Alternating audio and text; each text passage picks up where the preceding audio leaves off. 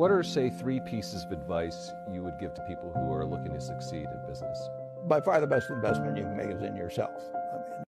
I definitely think investing in yourself is so critical to developing yourself as a leader or in general as a human being. I think if we are relying on others for our own development and our own path, we're going to be hamstrung by whatever they envision for us.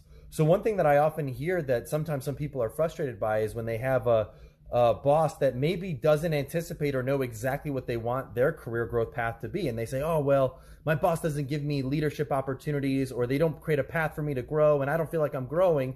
But I would say that part of that path and creating that path is on yourself. You've got to have the initiative to say, hey, here's where I would like to go professionally. This is my own growth path. Here are my growth goals. Can you help me get there? And if you can convey that message effectively and communicate that effectively to your boss, to your manager, you are much more likely to get to where you're going. But if you just assume that your manager knows what your growth and career goals are and that they're going to deliver them to you on a silver platter, you are going to be left frustrated because your boss is not a mind reader, and there are going to be some opportunities that you may not even realize are possible unless you put yourself out there and manifest the opportunities that you like to create for yourself.